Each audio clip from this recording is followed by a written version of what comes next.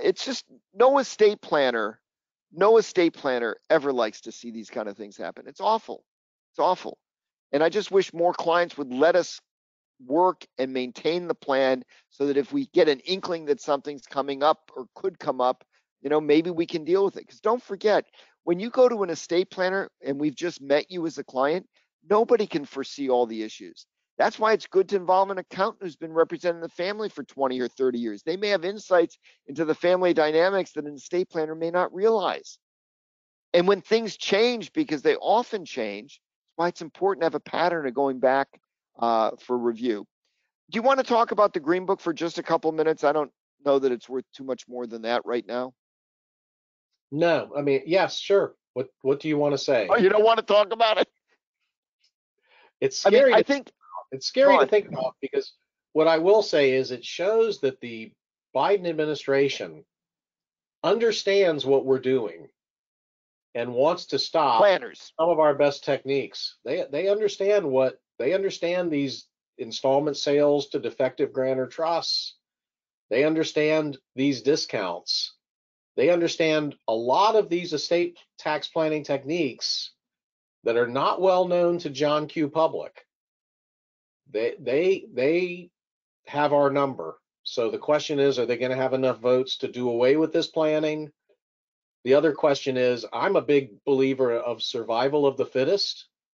And you see these wealthy families and they're not doing any planning. I And don't they understand that. won't be around. They won't be around after these laws change and it's too late to take the life raft out. It's it's very interesting to watch that, isn't it, Marty? I see it all the time. I had a conversation with a new client. It's like a $50 million net worth client. And he thought about everything we talked about and says, I want to hire you, but what I want to do right now is just develop a plan. I don't want to do anything. But if we have a plan, then we'll think about it. I said, you can do anything you want. I'm happy to just have a meeting and put together a memo and help you develop a plan. But I think you're making a terrible mistake. There is simply no way to predict when things will change. And oh, by the way, usually if you're doing good planning, there's asset protection benefits, there's divorce protection benefits. I mean, why not just do it? These kind of proposals by Bernie Sanders, Von Hollen, et cetera, these have been floated for years and years. I think Bernie Sanders, Senator Sanders is proposing similar changes, some of them similar, for more than a decade now. One day, a lot of these things may just get enacted. It may not be now, it may not be in 2024, it's going to happen. But why on earth wait to see if it happens? And by the way, what Alan was talking about with the recent revenue ruling, the senators, I don't know, petitioned is a fair word, pressured, encouraged Treasury Secretary Yellen to try to encourage the IRS to try to issue rulings to change some of this. Some of this may come from the legislative side. Alan, remember the 2704, was it B regs some years ago that would have almost eliminated discounts except for active operating companies? And it really would have put a dent in a lot of the planning people do. I mean, some of this stuff may come through a legislative avenue. And like I said earlier, we have no idea what kind of deals may be made when the various people in Washington are negotiating on the debt ceiling. Maybe some of this stuff gets thrown in the mix as part of a deal. You don't know. What was it? The pothole bill, as we affectionately called it, that brought us basis consistency reporting. I mean, that was just a crazy highway bill that they patched, no pun intended, patched onto it some provisions that dealt with estate consistency and reporting that are incredibly complicated. So anything can happen. Don't wait. Don't wait. As Alan said, this stuff could unravel future use of many of the techniques that most estate planners use. I Right. think insurance and charity are okay, but I'm not sure if much else is. Not even all charity. Well, especially the ability to sell assets to a disregarded trust in exchange for a low interest note. Interest rates are going up, and that's based on a revenue ruling. So they could reverse the ability to make these sales. So definitely be on your toes for the wealthy clients. And by the way, let me just caveat wealthy. Even if you're under the exemption, keep in mind it's getting cut in half in 2026. If you're 50 years old and still growing your estate and still investing and still doing business, and you're at a $10 million level, just project that forward at a 6% rate of growth. And you're probably doing better if you're involved in a closely held business. You're going to end up with a pretty large taxable estate at some point. Why wait? And if you get good asset protection in the interim, what's the downside? Let me tackle the next topic because I think we're approaching the end of our hour. This is something that I just see off radar all the time, and it really needs a little more attention. And it's not in the swim lane of any particular advisor. And what am I talking about? Agent confusion. There are so many different things that we can do that put different people in power of different aspects of our life. The common thing you'd think of is, oh, I'm going to sign a power of attorney. I go to a smart estate planner like Alan. I say, I need a power of attorney. You know, I'm 66 years old and I got to have a power of attorney. Name my wife, name my kid, name this, name that, do it. He does a power of attorney. That's fine. But is that the only document? Maybe if I'm thinking a little broader, which I encourage all of you to do, I'll do a revocable trust as well, and I'll actually put assets in it, not just keep it as a standby. Is there coordination between who the trustee is and who the agent are? If they're different, is it intentional? But that's just the starting point. People name, I have a client I met with this morning, a new client. Every account they have is joint POD, pay on death, TOD, transfer on death, with different mixtures of kids. There's just no way each of those kids is going to coordinate with the siblings they named as agents under their power of attorney. You got to have coordination. Who's going to be in charge? And if my agent is named, if I name my wife under my power of attorney, but I got kids or a friend like Alan under, as a co-owner on accounts or as a TOD or POD on an account, who's going to be responsible? For long-term care insurance, because of the lapse rate on long-term care policy, long-term care companies have to have you designate someone to get a lapse notice. Is that the same person as your agent? Is it somebody else? And one of the things, and you see a whole list here, and there's even more that could come up. Social Security, funeral agent. You may have a POLST, a physician order for life-sustaining treatment. That's medical. But are all these things coordinated? Do you have track of them? And what happens when you name different people in charge of different positions, and then a decade goes by and you're not even talking to these people? If I go back and meet with Alan as my estate planner, he's going to update my power and health proxy and living will, but not all these other things necessarily. Alan, any comments or thoughts? What is the recommendation, Marty? You keep a chart of all these people and check it every year or two, make sure that they'll all have access to what they'll need. And who gets the password to my Facebook account?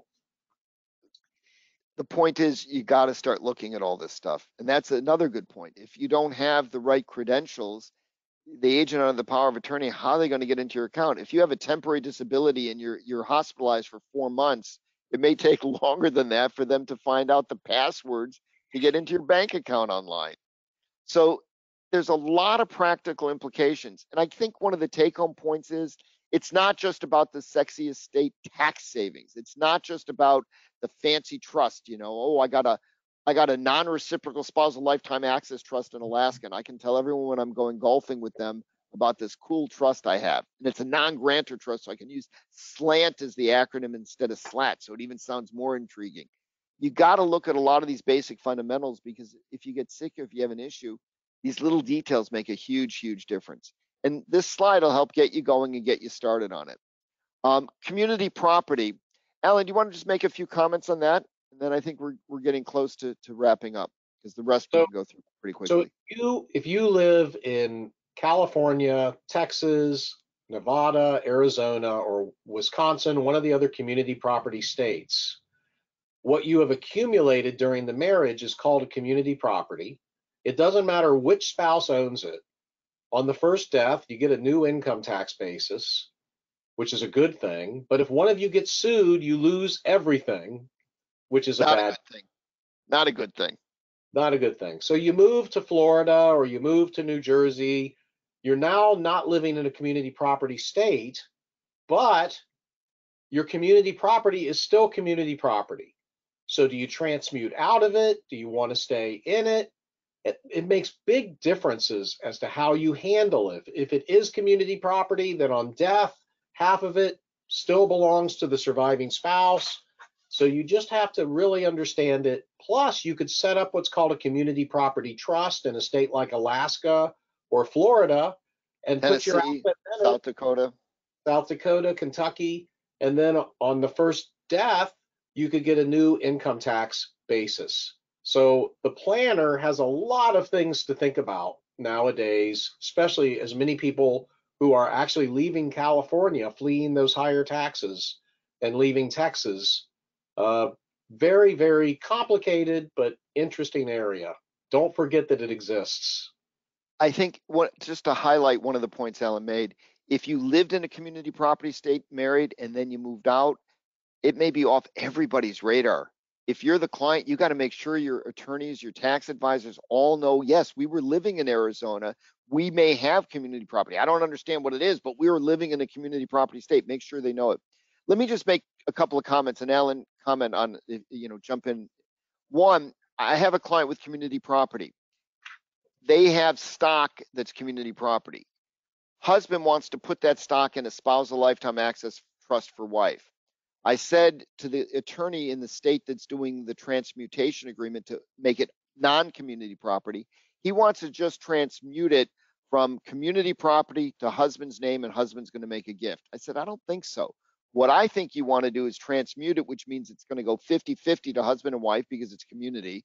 I said, you better wait at least a couple of months. I'd prefer longer, but at least a couple of months, because if husband is going to make gifts, did that have a taint to the wife's interest in it? Now, the attorney there says, I don't really agree with you. I don't think that a step transaction doctrine risk or issue could apply to severed community property.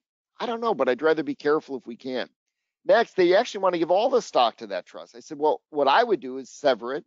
I'd wait at least 30 days, 60 if you can, maybe more. Have wife gift assets to husband. Have husband then wait another several months minimum and do some stuff with the assets in the meantime if he can. New shareholders agreement, a dividend distribution before he makes a gift, because I think that's another layer potentially of step transaction issue. So when you're dealing with community property, it's not only the step up and who gets it, but lots of issues. Last quick point. If husband and wife take community property and divide it, and then husband puts the community property assets after waiting at least several months, and there's no fine line, maybe 6 months is better, maybe 30 days is enough. I'm not commenting, I'm just making a suggestion. If you can, 60 days is what I would hope would be a minimum. If you can't, don't always have the time. But if the husband then makes a gift to a spousal lifetime access trust that the wife's a beneficiary of, think of what happens if there's a divorce. So if it was $100 that came out, wife now owns 50. It used to be 100 of community, which means each half. She now owns 50. He set up a trust for her with 50. So she's really kind of got all the money and he's got nothing out of it. So just keep in mind what all this means is, just sort of echoing Alan's point, there's lots of twists and turns and complications with community property. Alan, why don't you make any kind of summation, closing comments you would like? Marty, you do a wonderful job with your newsletter. So conscientious on looking at all of this. Letting me participate in these webinars is something I really appreciate. I look forward to.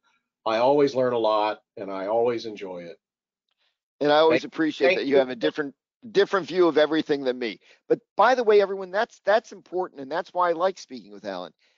If it's like an old joke. If you put 3 estate planners on a desert island and ask them a tax question, you get 5 answers, right? There's a lot of different views on things. And so much of what we do is not only uncertain, but it's so fact sensitive.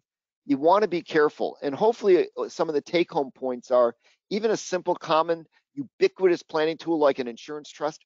Pay some attention to it. Give it a little love and care, because there's lots of interesting issues that come up even on simple trusts. Get ready for the Corporate Transparency Act. It's coming, and it's going to be a pain in the neck, and there's severe penalties. And take a look at all those different little agent appointments, even the things that seem trite and sort of off radar, because they may come back and make grief, if not for you, for your heirs, and you want to try to address it. Thank you, Alan, for participating. It was fun. We'll do the next one together too. And thank you, everyone, for joining. And please keep in mind all these comments are for educational purposes only. I should say entertainment too, shouldn't I? I think entertainment, What could yes. be more entertaining than talking about grantor trusts? Take care, Exactly. everybody. Right. Take care.